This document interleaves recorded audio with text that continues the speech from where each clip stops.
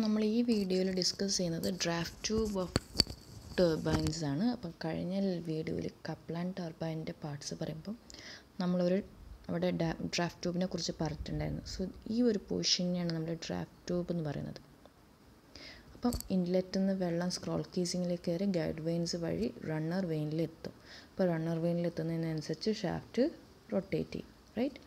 അപ്പോൾ shaft rotate ചെയ്യുന്നതിനനുസരിച്ച് water എന്ത് ചെയ്യും, പുറത്തേക്ക് ഡിസ്ചാർജ് ചെയ്തു പോകും. അപ്പം റണ്ണർ വെയിൻസിൻ്റെ അടുത്തുനിന്ന് ആ ഡിസ്ചാർജ് പോയിൻറ്റിൽ നിന്ന് നമ്മൾ വാട്ടർ കളക്ട് ചെയ്ത് ടെയിൽ റേസിൻ്റെ കുറച്ചകത്തേക്ക് കയറിപ്പോകുന്ന രീതിയിൽ ഡിസ്ചാർജ് ചെയ്യുന്ന ഒരു കോണ്ടീറ്റ്, ഒരു പൈപ്പിനെയാണ് നമ്മൾ എന്ത് പറയുന്നത്, ഡ്രാഫ്റ്റ് ട്യൂബ്. അപ്പോൾ ഇതിനെക്കുറിച്ച് കൂടുതലായിട്ടൊന്ന് നമുക്ക് നോക്കാം. കോണ്ടീറ്റ് the runner exit to the tail race where the water is being finally discharged from the turbine.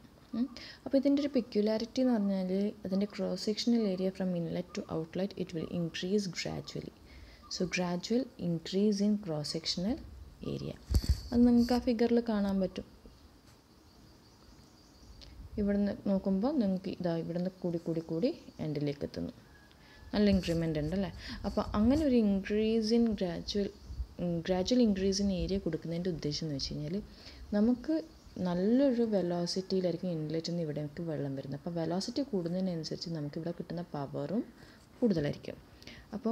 പക്ഷേ വൺസ് ഇത് റൊട്ടേറ്റ് ചെയ്ത് കഴിഞ്ഞ് കഴിഞ്ഞാൽ ഇനി ആ വാട്ടറിന് പ്രത്യേകിച്ച് വെലോസിറ്റിയോ കൈനറ്റിക് എനർജിയോ ഉണ്ടായിട്ട് കാര്യമില്ല. അപ്പോൾ പുറത്തേക്ക് വരുന്ന വാട്ടറിന് കൂടുതൽ കൈനറ്റിക് എനർജി ഉണ്ടായിക്കഴിഞ്ഞാൽ അത് താഴേക്ക് എവിടേക്കാണോ വീഴുന്നത് ചാനലിൻ്റെ ആ ബെഡിനത് സ്കൗറിങ് ആക്ഷൻ ഉണ്ടാക്കും, സ്കൗറിങ് സംഭവിക്കും. അപ്പോൾ അങ്ങനെ ഒരു കൈനറ്റിക് എനർജി നമുക്ക് ഔട്ട്ലെറ്റ് ഡിസ്ചാർജ് പോയിന്റിൽ വേണ്ട. അപ്പോൾ നമ്മൾ ആ ഔട്ട്ലെറ്റിലേക്ക് വരുന്ന ആ കൈനറ്റിക് എനർജീനെ യൂസ്ഫുൾ പ്രഷർ എനർജിയിലേക്ക് മാറ്റാൻ വേണ്ടിയിട്ടാണ് ഇങ്ങനൊരു ഗ്രാജുവൽ ഇൻക്രീസ് ഇൻ ഏരിയ കൊടുക്കുന്നത്. അപ്പോൾ Q=AV എന്നറിയാം. വൺസ് ഏരിയ കൂടുന്നതിനനുസരിച്ച് automatically velocity has to go down. അപ്പം വെലോസിറ്റി കുറയുമ്പം ആ കൈനറ്റിക് എനർജി എന്തായി മാറും, ഇത് ക്ലോസ് ക്വാണ്ടിറ്റി ആയതുകൊണ്ട്, ഇത് ക്ലോസ്ഡ് പൈപ്പ് ആയതുകൊണ്ട് ആ kinetic energy automatically gets convert to pressure energy. അപ്പോൾ അങ്ങനെ ഒരു പ്രൈം ഫങ്ഷൻ നമ്മൾ യൂസ് ചെയ്യുന്നുണ്ട്. So the primary function is to reduce the velocity of the discharge water and to minimise kinetic energy. രണ്ടാമത്തെ function എന്ന് വെച്ച് കഴിഞ്ഞാൽ നമ്മൾ ഓൾറെഡി നേരത്തെ പറഞ്ഞിട്ടുണ്ട്, ടെയിൽ റേസിൻ്റെ അകത്തോട്ട് കുറച്ച് കൊടുക്കുന്നതാണ്. അപ്പോൾ ഈ ഒരു കപ്പിൾ ആൻഡ് ടർബൈൻ എന്നൊക്കെ പറഞ്ഞു കഴിഞ്ഞാൽ അതിൻ്റെ ഗ്രോസ് ഹെഡ് വളരെ കുറവായിരിക്കും. അതായത് അവൈലബിൾ ഹെഡ് ഓഫ് വാട്ടർ നേരത്തെ പെൽട്ടൺ വീൽ പോലെ high head of water in dam ഒന്നും ഉണ്ടാവില്ല, കുറച്ച് വെള്ളമേ ഉണ്ടാവുള്ളൂ. അപ്പോൾ ലോ ഹെഡായിരിക്കും, അപ്പോൾ നെറ്റ് ഹെഡും കുറവായിരിക്കും. അപ്പോൾ ഇങ്ങനെ ഒരു നെഗറ്റീവ് ഹെഡ് എന്ന് പറയുക, അതായത് ടെയിൽ റേസിലേക്ക് എവിടെയാണോ അവസാനിക്കേണ്ടത് അവിടെ അവസാനിക്കുന്നത്, അതെ കുറച്ച് അകത്തോട്ട് അവസാനിക്കുകയാണ്. അപ്പോൾ നമുക്ക് എന്ത് ചെയ്യാൻ പറ്റും, അധികം ലോസ് ഓഫ് ഹെഡ് ഇല്ലാതെ നമുക്ക് നെറ്റ് ഹെഡ് കിട്ടുന്നത് കൂട്ടാൻ പറ്റും. അതാണ് അതിൻ്റെ second important function. First one, to utilize the kinetic energy by converting it into pressure energy. Second one is to increase the net head available without having a considerable loss of head. The loss of head and to convert major part of kinetic energy into pressure energy എന്നാണ് അവിടെ എഴുതിയിരിക്കുന്നത്. Okay, ഇനി ഏതൊക്കെയാണ് different types of draft tubes നോക്കാം.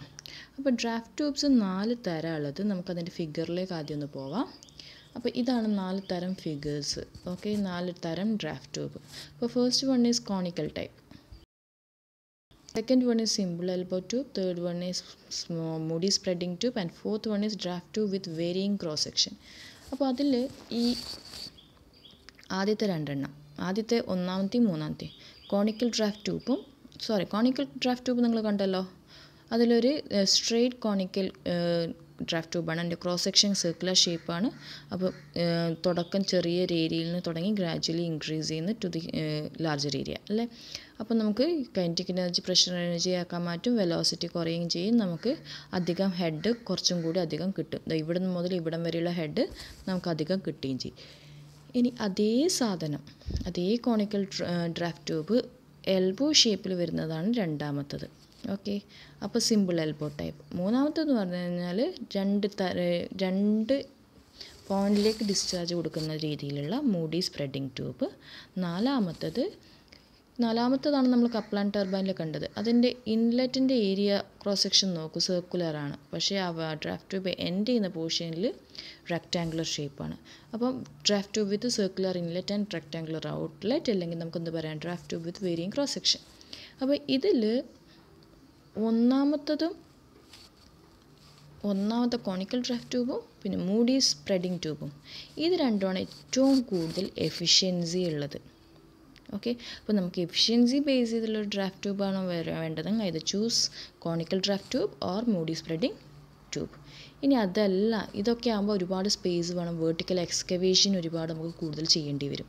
അപ്പോൾ കൂടുതലായിട്ട് നമുക്ക് vertical excavation ചെയ്യാൻ അങ്ങനെ ഒരു സ്പേസ് ഇല്ലല്ല, സ്പേസേ ഉള്ളൂ. ആ ചെറിയ സ്പേസിൻ്റെ ഉള്ളിൽ നമുക്ക് ഡ്രാഫ്റ്റ് ട്യൂബ് യൂട്ടിലൈസ് ചെയ്യണമെന്നുണ്ടെങ്കിൽ go for simple elbow tube and draft tube with varying cross section. അപ്പം മാക്സിമം എഫിഷ്യൻസിയാണ് വേണ്ടെങ്കിൽ go for conical draft tube and Moody spreading tube. അല്ല ലെസ് സ്പേസാണ് വേണ്ടതെങ്കിൽ എന്ത് ചെയ്യുക, go for simple elbow tube and draft tube with varying cross section. Okay, അപ്പോൾ just അതാണ് ഇവിടെ പറഞ്ഞിരിക്കുന്നത്, നിങ്ങളത് വായിച്ച് നോക്കുക. അപ്പോൾ ആദ്യത്തെ conical draft tube maximum efficiency കിട്ടുന്നതാണ്.